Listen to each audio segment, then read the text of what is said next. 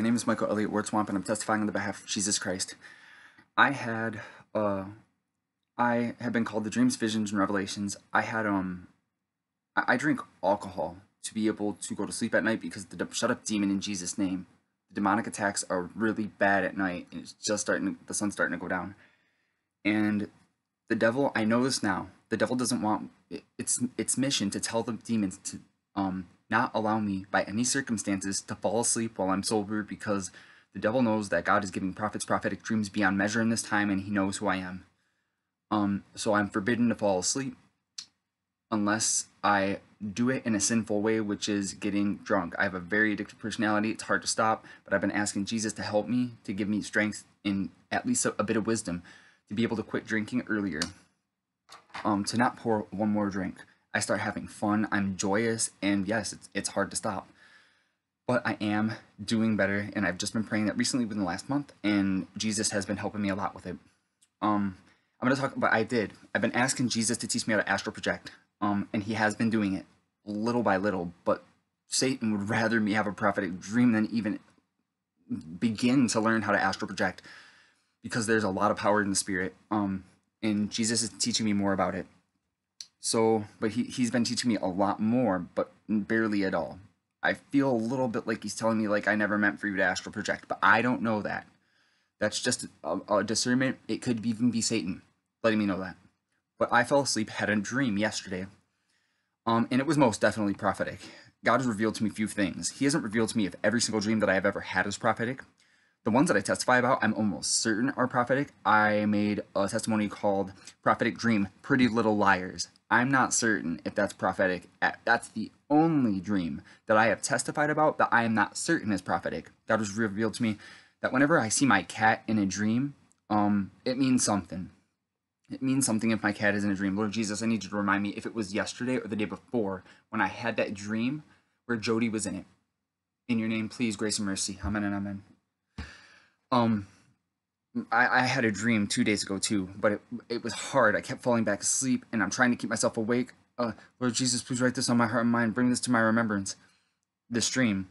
And so he would, and he'd remind me bits and pieces of it, and the devil would be on me, having the power to make me fall back asleep.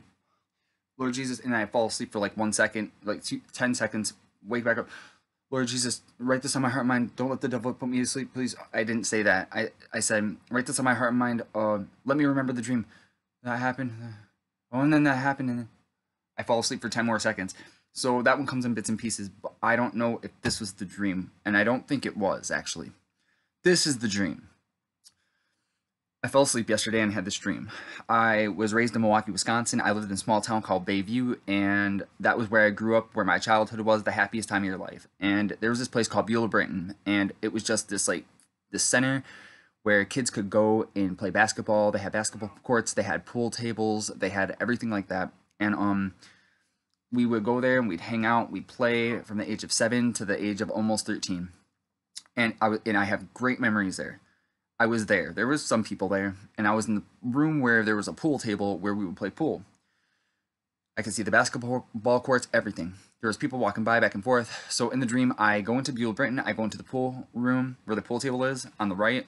After you walk in, it's on the right, and there's a pool table. There's no one in there, and I remember this, and God wanted me to remember this. I don't know why, but there's a pool table in the middle of a pretty big room, and I see some shoes on the ground, and I'm almost certain I saw like a sock. I think it was a sock. It might have been another shoe, but it was like 3 of them. It was a pair of shoes and another shoe, or a pair of shoes and a sock. And it reminded me of my cousin Derek, and I thought, this is the last place I ever saw my cousin Derek, which in real life it wasn't. But it reminded me of my cousin Derek because we used to hang out there all the time. I walk out of the room. This is how I know it's a prophetic dream. And it could be personal because of how much that place means to me for my life. Jedediah, you gotta wait a second. And I come out of the room and I see a man. There's a woman, and it was kind of like a teller booth, and there was a woman there. She was a very, very dark Native American, very dark, like Chaco, very dark.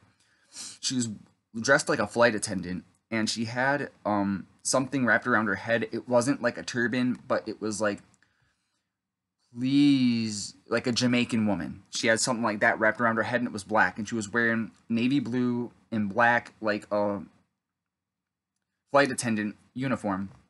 And she spoke with a Jamaican voice. It wasn't Jamaican, it was more like Jamaican, a little bit like Jamaican, like that. And she gave this man a bag of food, and I discerned that they were giving handouts of like bags of food to poor people. I'm naturally poor. I usually don't. I do look for handouts because I've been poor my whole life. I've been abandoned, and I'm very poor. So I do look for handouts, especially when it comes to like bags of food and stuff, like naturally on the planet Earth. And she gave him this bag of food, and he walked away. So then I was like, okay, they're giving away food. It was like a flight attendant box, so there was like sliding windows, glass bulletproof windows. They were both open, and they were clear. There's a bag of food on the left and something else on the right, another bag of something. Jedediah, you wait a second. And I said, you guys are giving out bags of food? She said, yes. She seemed really kind, very nice, very sympathetic, very empathetic. And she said, and I said, can I have a bag? And she said yes, and she started scooting over the bag, but then she started walking away, and I'm like, is she giving it to me? Is it disrespectful if I reach around the window a little bit to grab the bag? So I did. She scooted it toward me like she was consenting to giving me the bag. So I grabbed the bag of food, I'm holding it like this, and I'm walking away. She said, do you have a dog? I said, yes. It was a big bag of dog food. I was thinking about my friend Matt's dog Jesse when I was thinking of this. So she gave me the bag of food, the bag of dog food, and I said, thank you so much. And I said, God bless you, ma'am. And whenever, in real life, whenever I'm at a store, I'm anywhere, and I tell them about God, I buy something from a taco truck, I tell them, God bless you. And I always say, remember, Jesus loves you, no matter who they are, all the time. And in real life, I do that, and I was doing that in the stream too. She gave me the bag of food, the bag of dog food, and I said, remember, Jesus loves you, ma'am. And I was about to say, remember, Jesus loves you too. But she stopped me, and she was like walking away, and she like looked over her shoulder, and she said, she sounded hesitant, and she said, you know that is not known, is what she said. You know that is not known, like that Jesus is really Lord, that he's really the Son of God, the Bible's real. That's what I discerned from it. I said, remember, Jesus loves you. I said, God bless you, ma'am. And she looked at me over the shoulder, and she said, you know that is not known. She said, you know that is not known. And she said it in a Jamaican accent. I don't want to manipulate anyone or put this in their mind, because this is the way the devil works. But she reminded me of a witch doctor, like a woman that practices witchcraft in Africa. That's how she sounded, like she was a witch doctor. That might not be the case, because God never told me that she was a witch doctor. I had this dream 24 hours ago, so I don't know. I know that it's prophetic. I know that it means something. It could mean something personal that God's personally trying to tell me. And I just prayed for the first time because I know that Jesus has anointed me to have the dreams more than for him to give me the meaning of them. That's why he convicted me to get this laptop, was specifically because I have prophetic dreams and I've been gifted to have them more, trusted with them, trusted to convey them to the world, but not as much to discern what they mean. God anoints people in many different areas. Some in areas more so than others more so, so remember, Jesus loves you, God is real, everything in the Bible is true. If you're a Sanarian, you are not going to be blessed when you go to hell. The devil doesn't even have the power to do that. The devil is not like a person. The reason you love your kids, the reason you love your wife, the reason you love your parents is because you were made in the image of God. The devil doesn't have that ability because it's not like a person. It's not like us.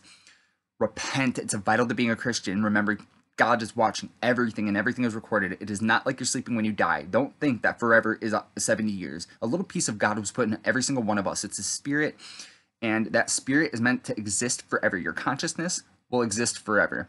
But where do you go when you die? You go somewhere. It's not like you're sleeping. You either go to heaven or you go to hell. Everything in the Bible is true. Repent. It's vital to being a Christian. Jesus loves you perfectly. The devil hates you perfectly. And it is not like you're sleeping when you die. When your heart stops beating, it's not like you're sleeping. God bless you, and repent.